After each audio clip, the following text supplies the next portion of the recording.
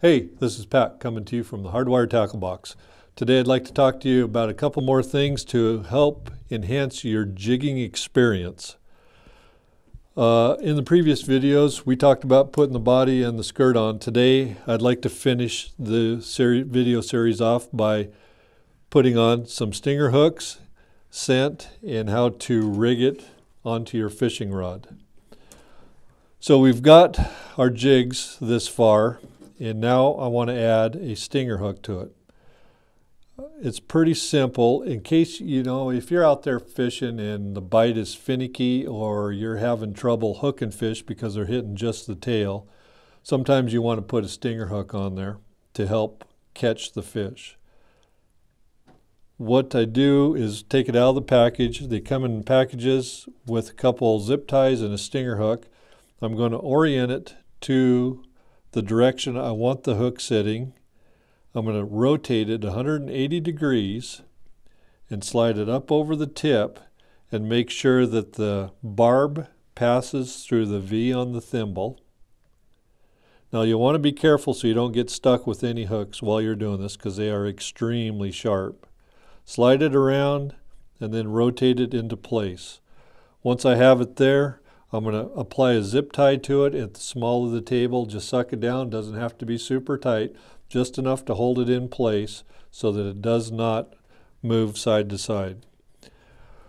Once you have that on there, you'll want to be really careful catching fish, because now you have to deal with two hooks coming up and taking two hooks out of the fish. In the event something happens and your body gets tore up, you can remove these stinger hooks by simply reversing the process. Once I get it ready to go, the next thing I would do is give it a little bit of scent. On our bodies, you can inject scent into the bodies in a few places, and it will last for a half hour, 45 minutes, an hour. You'll know when it's time to do some more. On other bodies, you want to be careful because it might tear up the body as you're doing it.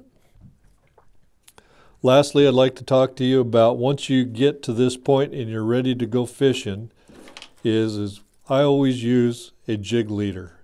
And this is a simple piece of heavy monofilament with a corkscrew swivel on one end and a swivel on the other end that goes directly to the jig head. Super easy to put on. And off to the fishing line.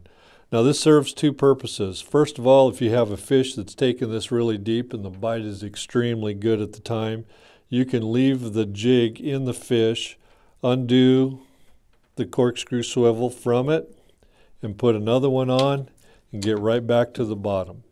The other purpose it serves is if a fish comes around from the side and hits it up here, it's not going to cut your line with its teeth. The last thing I would highly recommend is putting a bead on between your swivel and your rod tip in case you get excited or somebody else on your boat gets excited and reels up the swivel into the rod tip. It will not break the ceramic. If you have any questions or comments, I'd love to see them in the comment section below. You can find all of this stuff at hardwiretackle.com and Hardwire Tackle dealers. Please like and share the video. Thank you very much.